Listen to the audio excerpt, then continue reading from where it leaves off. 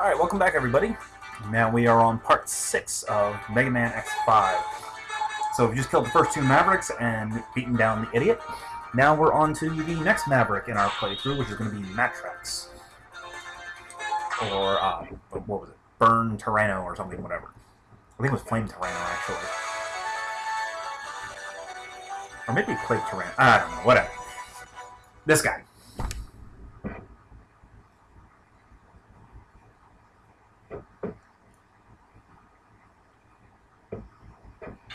Alright, once again, we are in the lethal lava land, so we have to move quickly. And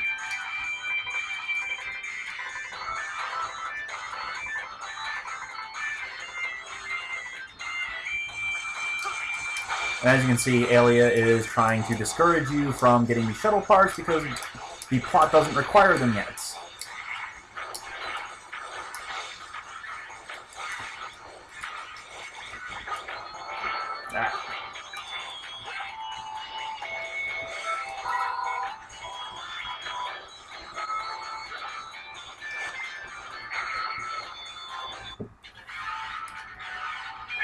That's what I get for getting greedy.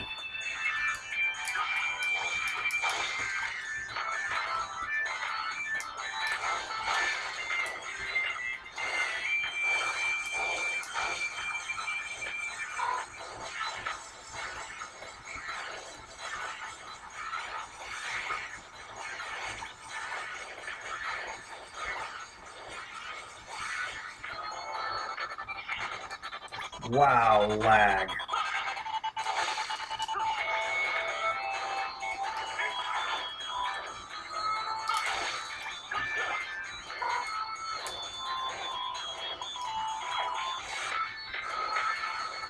Yeah, Zero's Buster really isn't all that useful.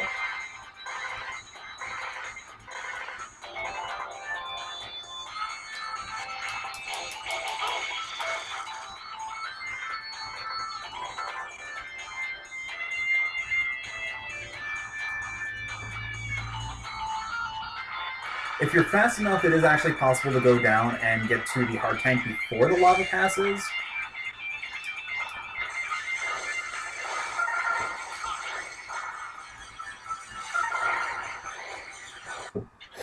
Well, whatever, I got what I needed.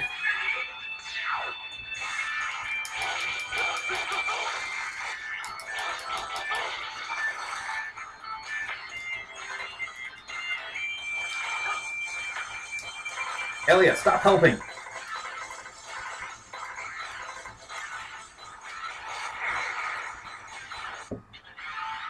Like I said, if you didn't help me, I would have gotten behind the rock.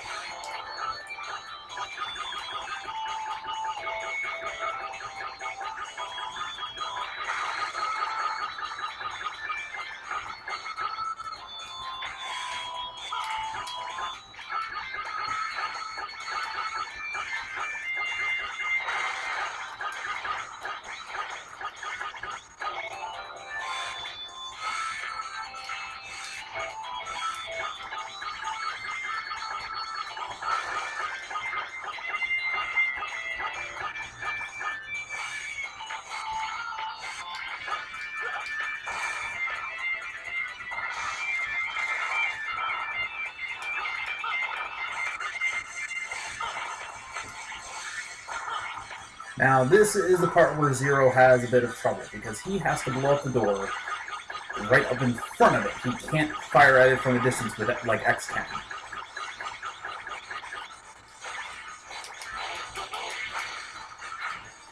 Fortunately, the door dies really easy.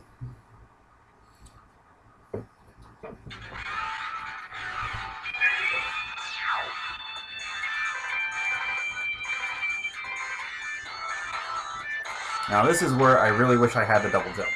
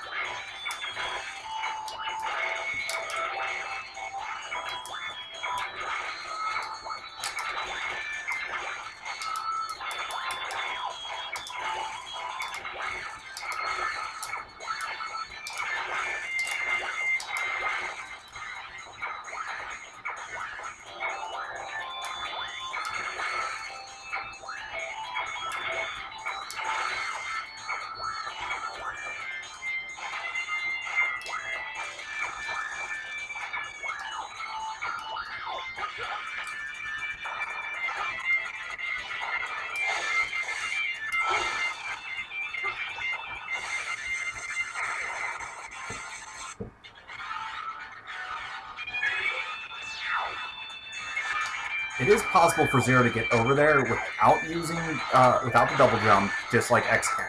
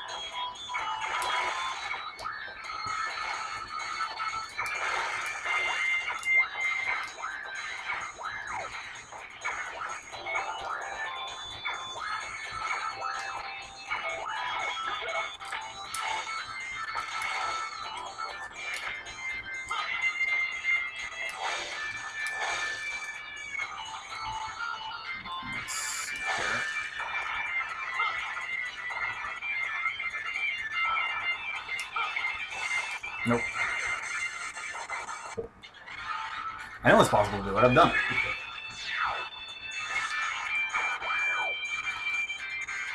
Alright, we'll try it one more time, and if we don't get it through this time, then we'll just come back with a double jump.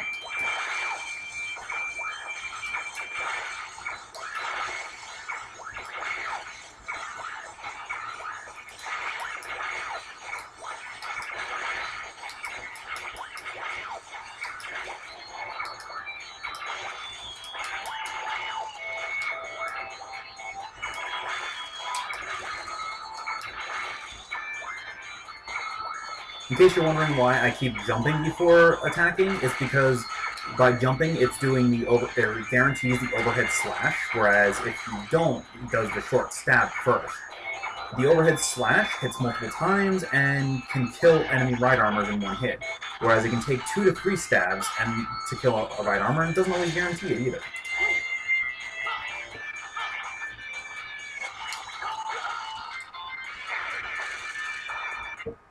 I hate these stupid bats.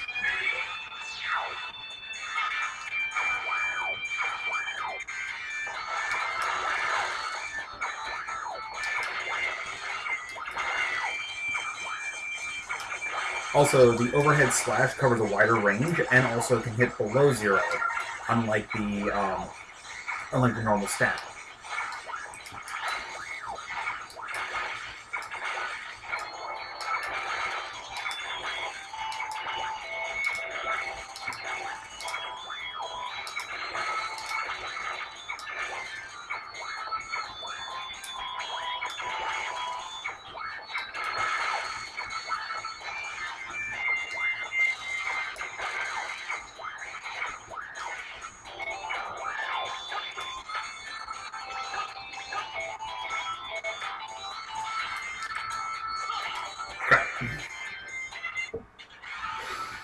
Figures.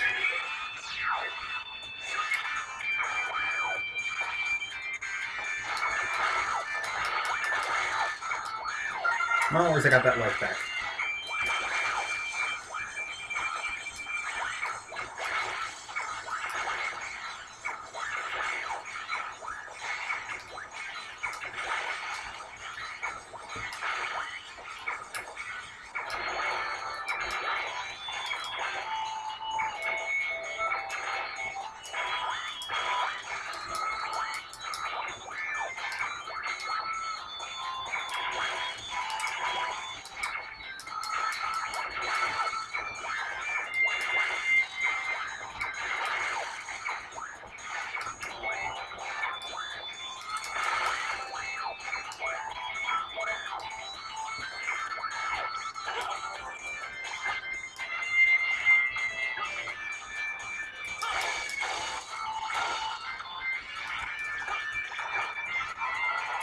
We're just going for the boss. We'll come back later.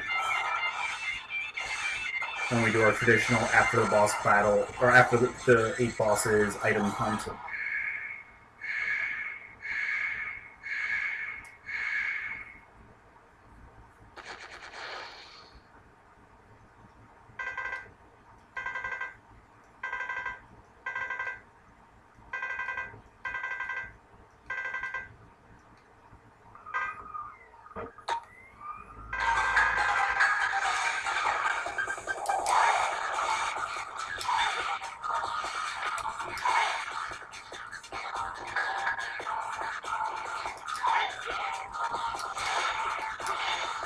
Unfortunately, enemies have a lot of invulnerability when you use their weakness against them.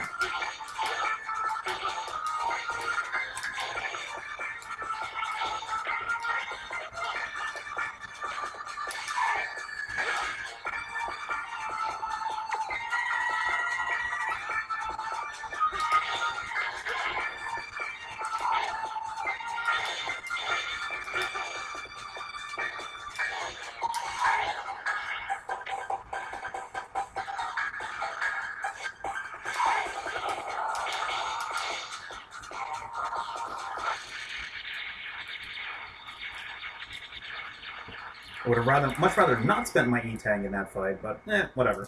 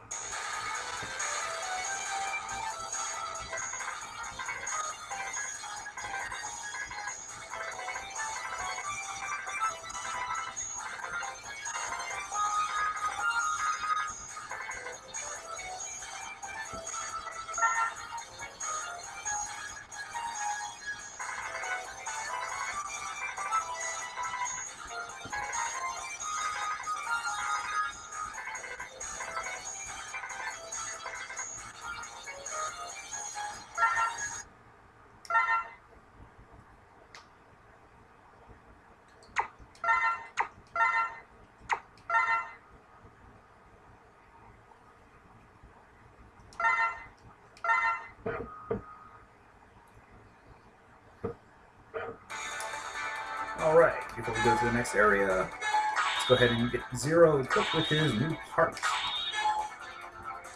Because we'll be needing it, because we're going to actually get the armor part in this stage.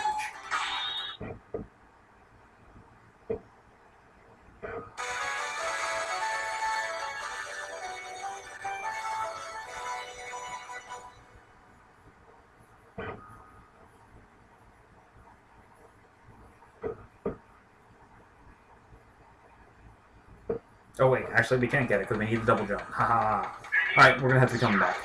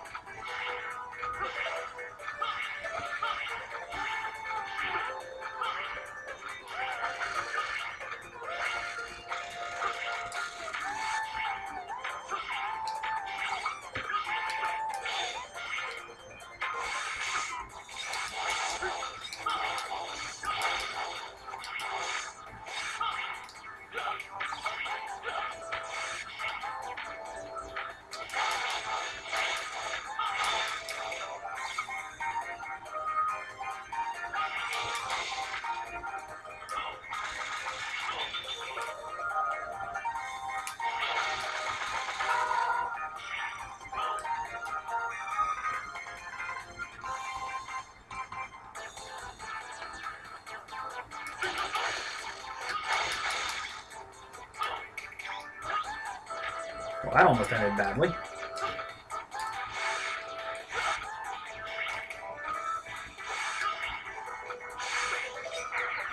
And that did.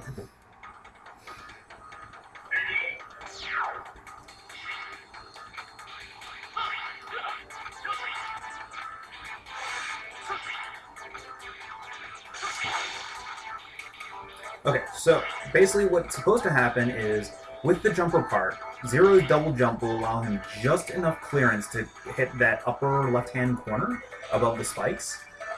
You actually also need to... Actually, you need two boss weapons. You need the double jump from Grizzly Slash, and you need the weapon from Duck McWhalen, because it gives Zero a special air dash that allows him to angle it up and down. You also need the hyper dash part from Grizzly Slash, so that you get, because combined with Duck McWhalen's weapon, actually extends the length of Zero's air dash. And you need basically you need the combination of those three parts or those two parts and weapons in order to get up to that armor piece. But it is possible. Honestly, the reward's not very good, but yeah.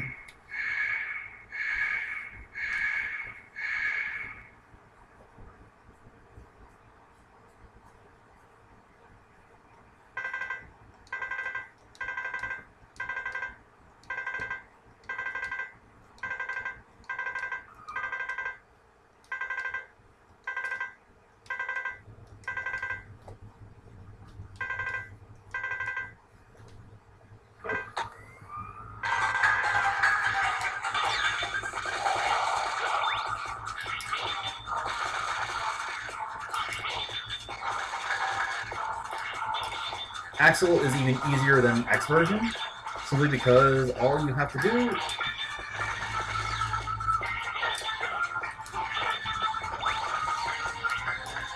is just stay close to it, stay just out of his range. Well, I wasn't doing that very well, but you just keep hitting him with the Quick Blazer, which is down an attack, and he really can't do anything. Except die.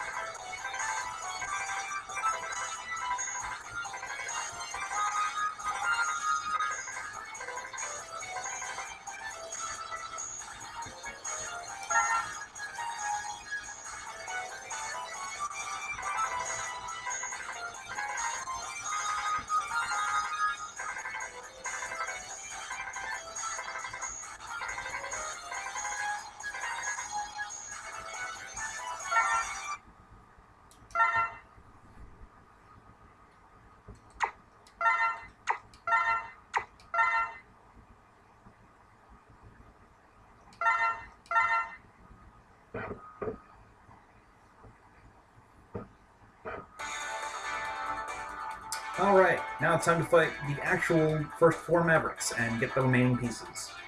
So we start off with Grizzly Slash. So we can finally get the double jump.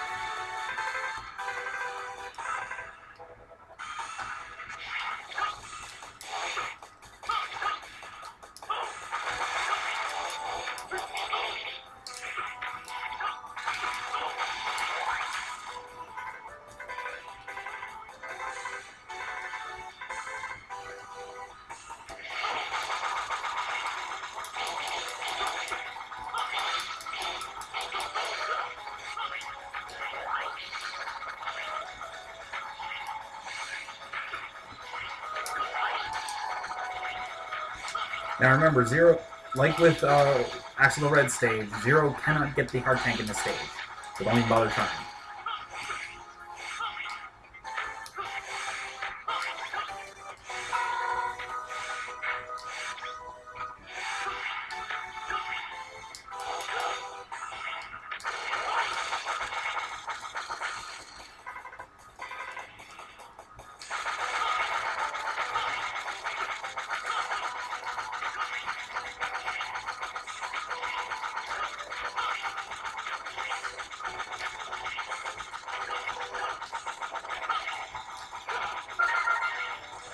Can't forget the sub-tank.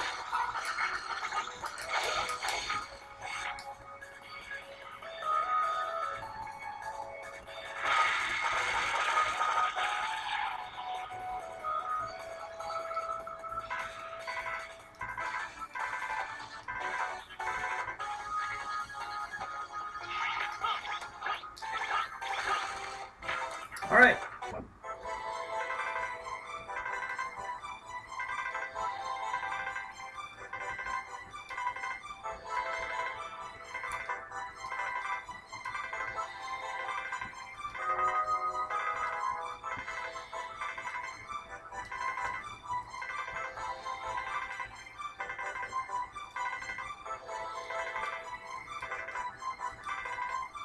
all things considering,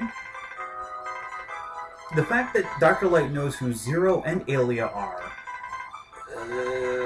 makes me wonder just how sentient this hologram is.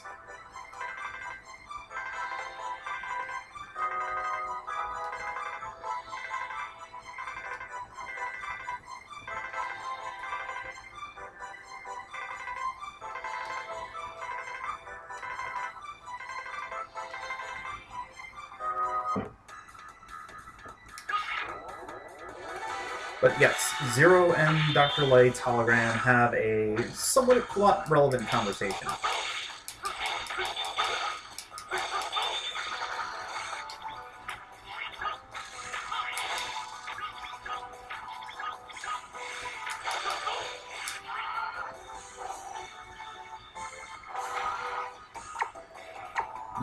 Okay.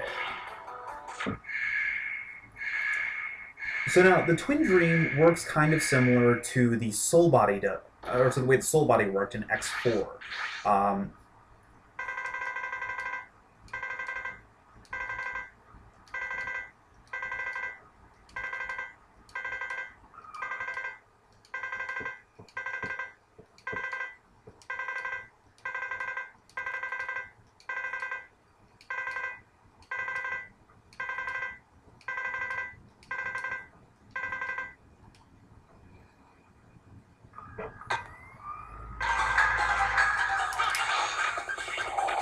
Essentially, what it does is it creates a clone of Zero.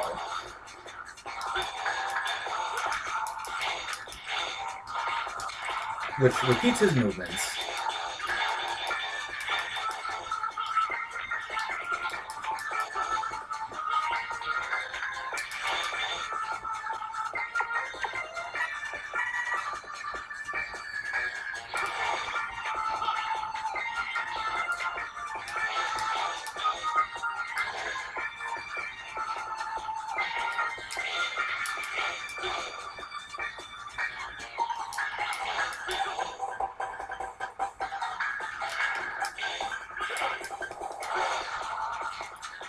And it does extra damage to Grizzly Slash.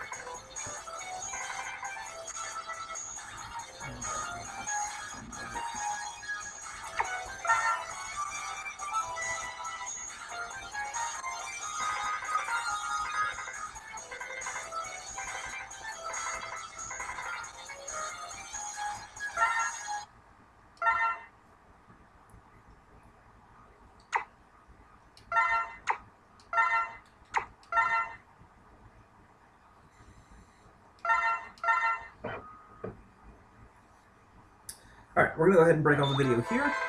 Well, after this little bit of story. It's actually the exact same thing as on the X playthrough.